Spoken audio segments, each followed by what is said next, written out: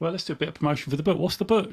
The book is Inspiration Nation Year 1, and I still do it now on our social media at Listen to IN, Listen TOIN on Twitter. I put out a number of clips of social media. So when we started this, Mr. Jose, I started to look in ways to promote podcasts on social media and doing quotes and what are called audiograms, which is a quote with a bit of audio supporting the image, were two of the key things. So I, for a long time, for the first probably 120 episodes or so, I've got between 3 and 5 of these for every single episode.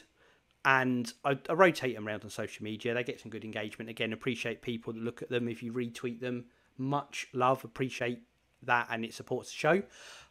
But other than that, they're not really doing anything. And there's a lot of content there that aren't doing anything besides this Twitter cycle, which is valuable. That's what I did them for. But, you know, repurposing content is a big thing if you're in that creation. So I thought, well, why not put all these quotes into a book and write a little bit of either a little bit of a view on the show or expand on the message of the quotes and turn it into like a little inspirational guidebook. And I'm doing that for the first 52 episodes, which nicely ties in because there's a little bit of a narrative there of our journey and the growth of the podcast and what we've done, which is a thread that goes through this.